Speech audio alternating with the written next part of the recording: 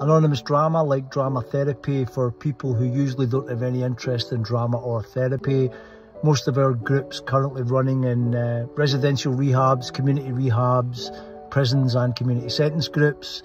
Just finished a meeting with Scottish Government Minister Christina McKelvey, Minister for Alcohol and Drug Policy, and went very well. I'm just sitting outside the Scottish Parliament in the car park. It's torrential rain. The meeting went well. An hour and 15 minutes. She was great. She was brilliant.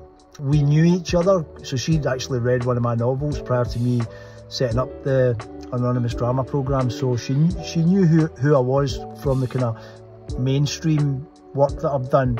But in relation to Anonymous Drama, this is the first meeting that we've had. She's my third alcohol drug minister.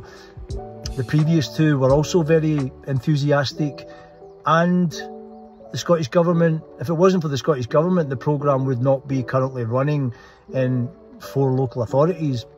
But what you want and what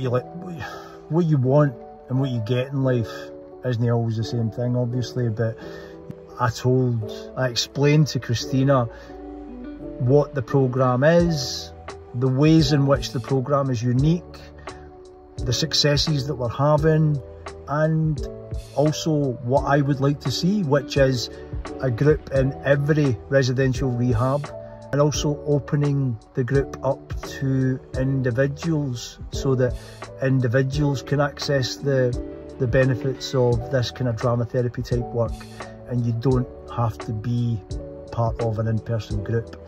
So listen, at the end of the day, figuring out ways of translating government minister support into actual tangible things like funding, etc., in order to get more groups up and running and be supporting more people in recovery is 2 different things. But rest assured, I'll be doing everything that I can to make that happen, and I'm hoping that Christina's enthusiasm for the programme will translate into further expansion and reaching more people.